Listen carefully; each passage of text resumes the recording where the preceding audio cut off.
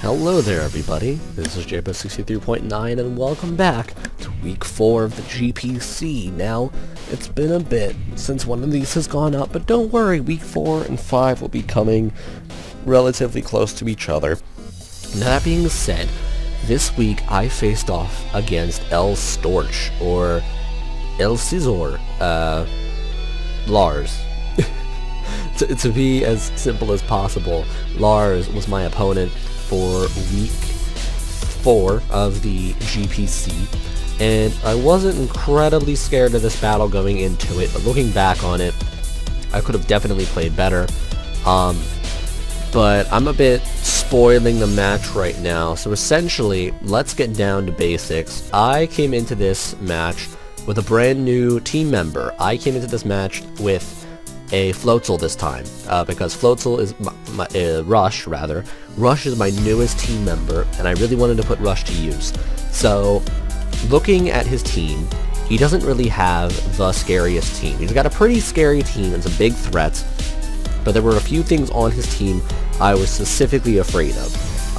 I was fearing his Slowking, because it was one of his newest additions, and he could easily run back and forth with that. He had some good advantage against me with the Slowking, and on top of that, Slowking is a total pain to deal with. It has Regenerator, it's a great special wall, so I was thinking he was going to bring Slowking, Excadrill, Mesprit, Megaseptile, Weavile, and Hippowdon. The reason for this is I was thinking that he would end up bringing Slowking for HP recovery and Volt Turn, which you could easily work out with Mesprit. I don't think Mesprit actually gets Volt Switch, but anyway, it works out with the switching sort of mechanic. Excadrill and Hippowdon come together as expected, as Hippowdon was another one of his newer team members, and Hippowdon and Excadrill are a fantastic pair up together, so I was afraid of those. Mesprit is a fantastic wall and setup Pokemon, as well as it's really a wild card, and that's the problem with Mesprit. I really underestimated Mesprit's ability because I knew what to expect from Uxie, and I know what to expect from an Azelf, despite the fact nobody has an Azelf right now. So I was fearing Mesprit for that reason. And then Megaseptile, obviously, because it's his Mega Evolution, and Megaseptile is very strong. And then Weavile, as a fast physical attacker, because that's all he was lacking from this team, barring the Excadrill having Sand Rush. Now, I got most of the predictions correct, but the problem came in with what I got wrong. He ended up bringing Vaporeon instead of his Slowking, which in reality I should have probably expected, as I was not able to handle his Vaporeon well at all. The team I ended up bringing for this matchup was a bit different, but I wanted to prepare for... I really just wanted to try to do what I can to prepare for anything this guy brought on his team, despite the fact that as to whether it was really viable or not. So I got a team together. It wasn't my best team, honestly, but my team for this match, I ended up bringing, unfortunately, Conkeldurr again. I hate bringing him every single game, but he is a very versatile crutch of mine. So I brought Conkeldurr, or Muscle Man. I brought Wings, his Ancientness, Mega Scizor, Edward, Y2K, and of course, like I already mentioned, our newest team member, Rush, to really get some good coverage on his team. I knew I needed the physical attackers more than the special attackers, and unfortunately, I ended up being wrong, because his special defense was actually lacking in this battle, and I really should have pointed that out when I was facing against him, but we're going to get into that when we get into that. In the meantime, let's just start off this battle. So I'm going to lead off with Y2K, expecting him to lead off with either his Hippowdon to get up the Sandstorm, or his Megaseptile. He does start off with the Hippowdon, so I go for a Leaf Storm as he switches out into his Megaseptile, Mega Christmas, and somehow it not being very effective didn't really do much, because it did 47% of his health in, almost 48% of his health, which is incredibly strong, but this Rotom isn't necessarily just there for walling. He's there to do some damage as well, as I knew that both of his stabs were effective against his team, so Y2K was an essential part of this game. That being said, he switches in Mega Sceptile, and he takes a bit of damage from the Sandstorm. He's going to pull out Sceptile and go into Excadrill, as I'm going to pull out Y2K and go into Muscle Man, simply because I wanted to make sure that whatever he would go into or whatever he would do, I would be able to take. And Muscle Man can take a hit from the Sceptile because it does have the Assault Vest. Now, he pulls out his Excadrill and goes into Spritty the Mesprit as I go for a Drain Punch. I didn't really want to make too much of a bold prediction because I knew that he could easily just bring in Mega Sceptile again, probably survive a knockoff, and kill me off the next turn with something else because I'm taking Sandstorm damage. But instead, I just go for safe play, go for a Drain Punch, see if maybe he tries to stay in with the Excadrill, but he doesn't.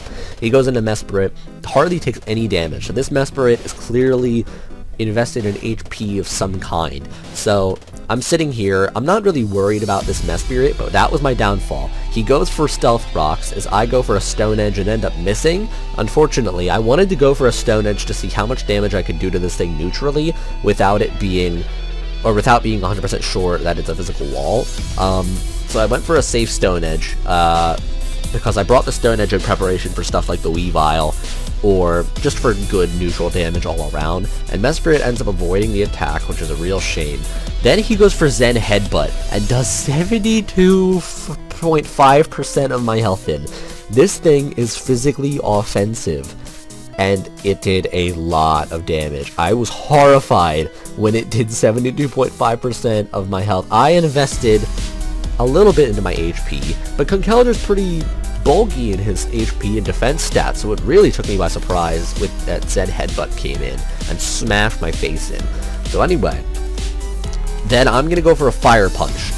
The reason I have Fire Punch is to deal with several of his weaknesses to fire on his team, and that only does 24%. I went for the Stone Edge earlier to get neutral damage just because I knew it would do a bit more, realistically, and it really probably wouldn't have made much of a difference. Fire Punch did almost nothing, so that was horrifying. So at this point, I was scared, so I switch out into his Ancientness, which is my defensive wall for the match, and he goes for Zen Headbutt. It's not going to do too much damage, thankfully, because his Ancientness is very physically bulky, so he's going to pull out Mesprit and go into Vaporeon the Vaporeon.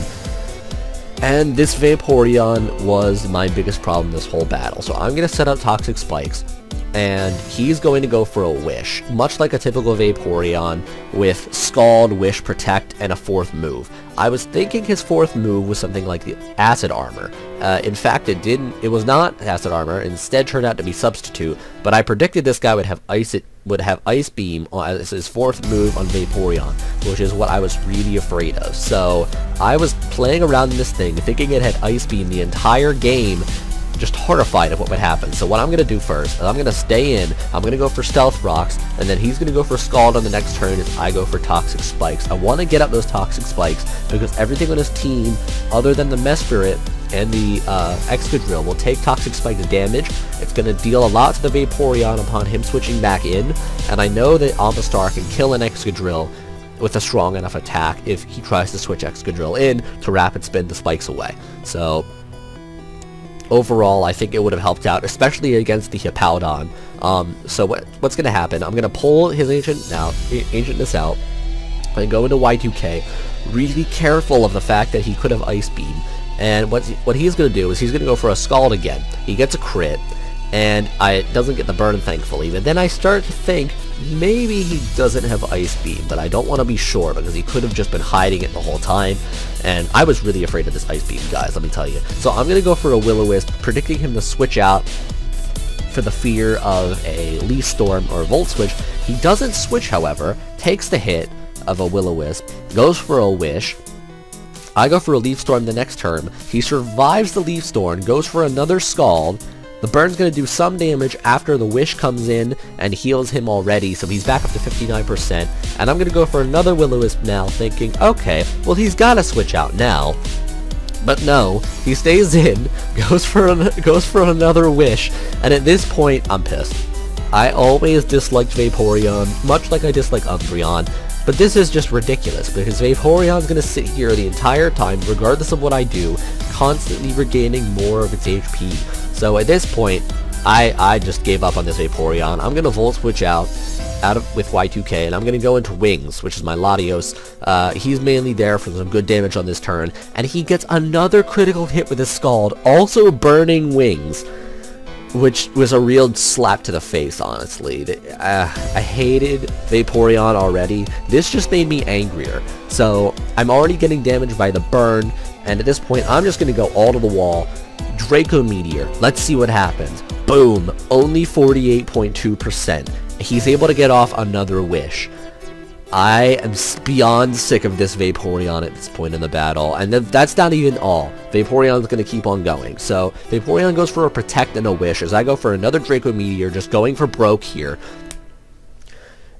I was mad. I was steaming mad, so I'm going to switch out I'm going to switch out Wings, and I'm going to go back into Y2K, thinking maybe, hopefully, I can kill this thing with a Leaf Storm. He's just going to go for another Wish.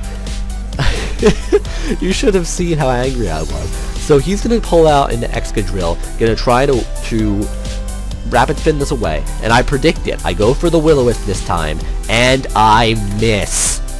Of all times, the Will-O-Wisp could have missed, and it missed right when it was important. I made that prediction. I was so proud of myself, and the Will-O-Wisp misses the Excadrill. This is karma for round 4 against Richie, when I hacked him out with Y2K against his Mega Venusaur and his Uxie, and I apologize to Richie for that, but it was a good game nonetheless. This is ridiculous now. I haven't gotten any good hacks against Lars, and he's getting a crapload of hacks against me. And at this point, I'm pissed. At least my game against Richie was fairly close. This isn't going to end well for me. So he's going to go for an X-Scissor. I'm going to go for the Will-O-Wisp again, because I know I can at least live one hit from this frickin' Excadrill. And thankfully, I do land it this time, so now his Excadrill is completely blocked from doing what it meant to do. Unfortunately, he could still Rapid Spin these hazards away. And unfortunately, as I pull out into Edward, he does Rapid Spin. So all of those hazards I had set up before, the Stealth Rock, the Toxic Spikes, they're all gone now. Thankfully, my hazard setter is still alive, but the rocks are still gone. So that's a shame. So he's going to take some more burn damage, and he's going to pull out the next turn into Hippowdon as I Mega Evolve and set up with Edward. I need to sweep at this point. If I don't sweep the rest of his team, I'm going to be in big trouble, so I get ready to set up and destroy his team. So first thing I'm going to do, after that Swords Dance, I'm going to go for a knockoff, knocking off this Hippowdon's leftovers, and he's going to go for a Fire Fang, which I know I would have survived. I set him up in a way where he could survive, so I was completely ready for this. I wasn't ready to get burned by the Mega Scizor. So he's getting all of the hacks right now. He got 2 critical hit Scalds, he got a crit burn, I missed the Will-O-Wisp, and now he gets a burn with Fire Fang. So this is a real slap to the face. I already got slapped to the face. This is a massive paddle smashing me across the face and caving in my eye sockets.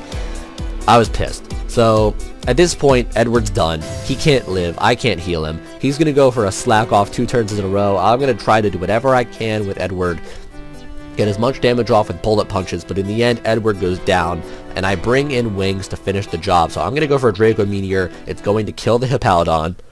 Thank God. I live the burn with 3%, and he's going to kill Wings with Ice Shard. In hindsight, I could have probably switched him out, but knowing that I was already locked into whatever I had with a Choice Scarf, Draco Meteor in this case, I wouldn't have been able to bring him back in to live later for death fodder. So unfortunately, Wings goes down, and I bring in Floatzel. This is Floatzel's big debut. I had a really interesting Floatzel set going today, and this is the main reason why I brought Floatzel. He is immune to burns, he's fast, he's a strong physical attacker, he has a lot of great coverage, so I'm going to put some of that to use here. So he's going to pull out into Vaporeon, predicting a Water-type move, but I'm going to go for switcherooing a Choice Band over to the Vaporeon and taking his leftovers. That was my first step in Rush's strategy, and thankfully it did work out in the beginning. So then I'm going to pull out Floatzel, go back into Muscle Man. he's going to go for a Wish. So I'm thinking that I can get a Drain Punch to go regain some health, and unfortunately he switches right back into Mesprit, and I hardly do any damage. So at this point, Mesprit is basically now at full health, and Zed Headbutt is going to kill Muscle Man. So Muscle Man goes down. I'm going to bring in Amistar now, and Amistar is going to take a Scald out against this Excadrill. Excadrill is going to die to the burn, so that is fantastic. Then Mega Sceptile is going to come in, go for a Giga Drain, and to finish off his Ancientness.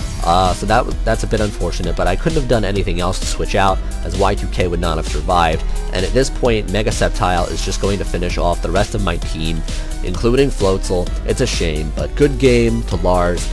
He played around my team really well, but honestly, he had a lot of hacks that really enabled him to win the match. And Karma is a bitch. Karma just sucks. I mean, that's what happens when you get a lot of luck one game, you go to the next. You're not going to do well without getting a little bit of payback for it. So, good game. Hopefully, some point down the road, I can put Rush to better use and not get hacks down nearly as much. But that's going to be all for Week 4 of the GPC. Keep your eyes out for Week 5. That'll be coming very soon. And I'll see you guys later. Thanks for watching.